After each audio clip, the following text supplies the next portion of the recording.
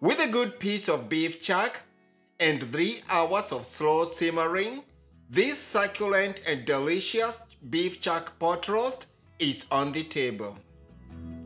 As always, first things first, get the prep work out of the way and we'll be on our way to doing this delicious dinner. On the cutting board, I have about 5 pounds of beef chuck. This is a cut that comes from around the shoulder area, have a lot of connective tissues, nicely marbled. This is a very busy area because it's involved with motion.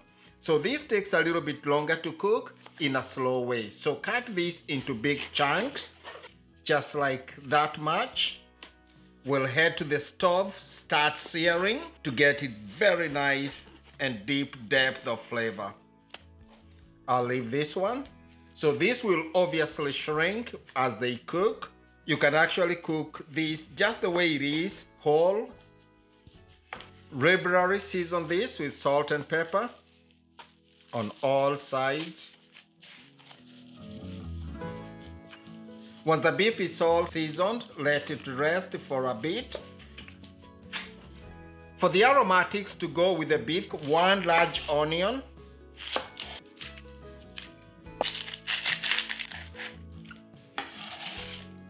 dice,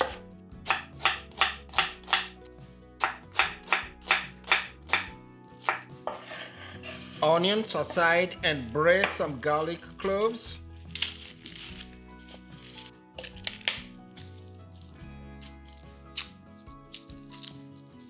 separate, peel and leave whole. Put these whole garlic cloves aside. I got 4 carrots here, just peel and dice them into very large pieces.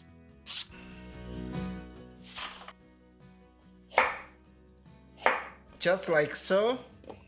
Remember, this is a slow cooking dish, so if we cut them too small, they're just going to cook too fast and fall apart.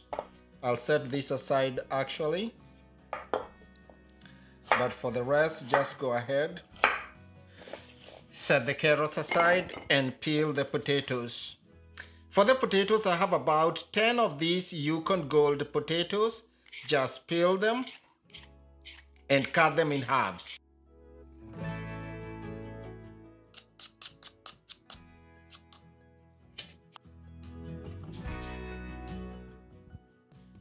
With the potatoes all done peeling, I have 5 shallots. All I want to do is separate this. Peel,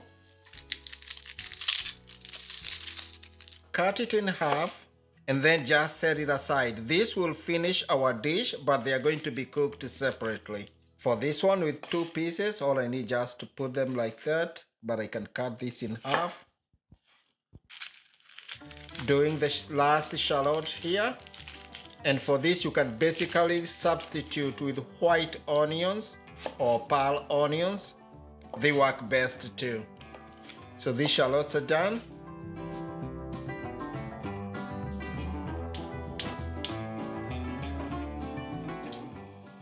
Into this very hot Dutch oven style pan, add 2 tablespoons vegetable oil and start searing the beef.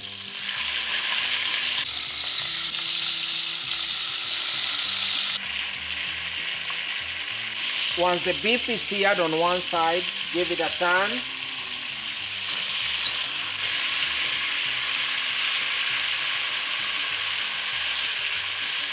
This first batch of our beef is all brown on all sides.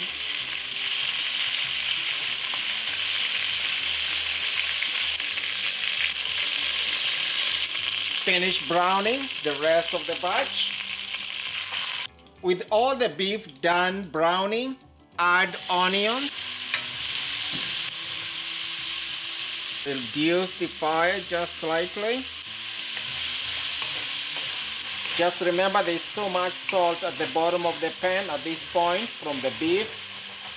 So we are not going to season the onions.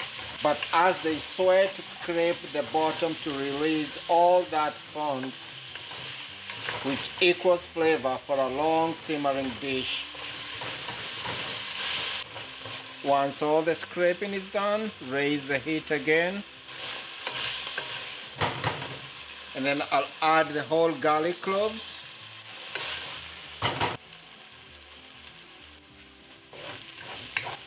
The onions and the garlic here, they have nicely browned. Time to go to the next step. Add a small can tomatoes. These are nicely diced together with all the water so we can deglaze the bottom of the pan. Give this a good stir. Cover and cook the tomatoes slightly.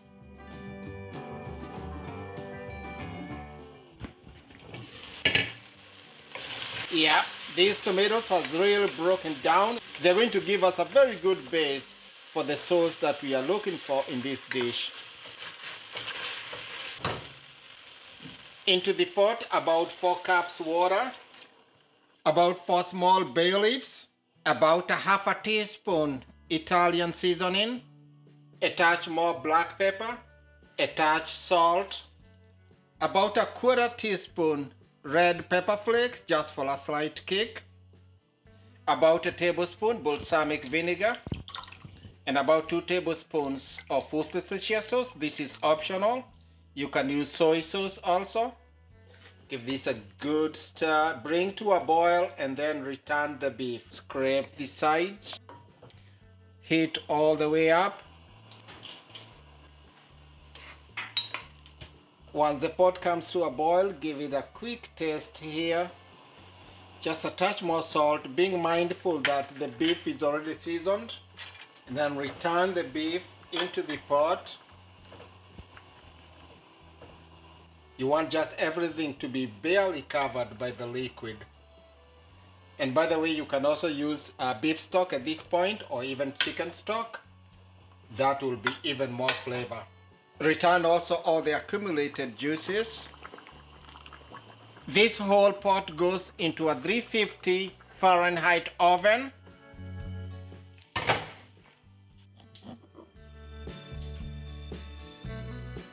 This pot has been bubbling in the oven for about 1.5 hours. Now add the potatoes and the carrots into the pot.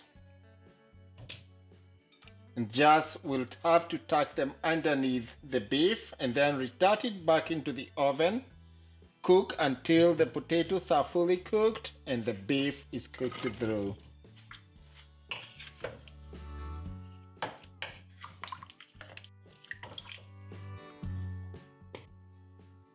So back into the oven. Into this saute pan, add 2 tablespoons vegetable oil or any oil of your choice. Bring it to heat.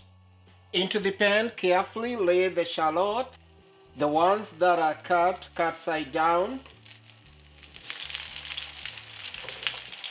I will sprinkle some salt, a touch of our Italian seasoning, and just some black pepper. We are looking for a slight brown sear here, and then you're gonna finish them in the oven. They will have cooked through by the time our chuck roast is done. So this pan goes into the oven.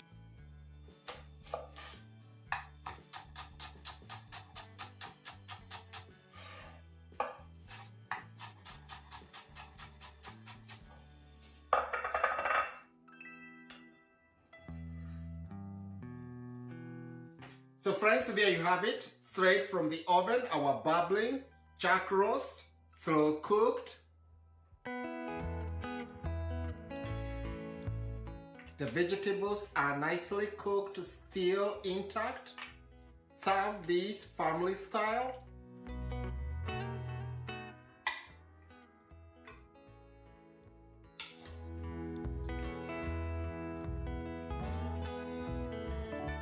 Top with our roasted shallots. They will add sweetness and a good amount of textures. You can't go wrong with this dish. A perfect dish for Sunday supper or even entertaining with friends. And there you have it.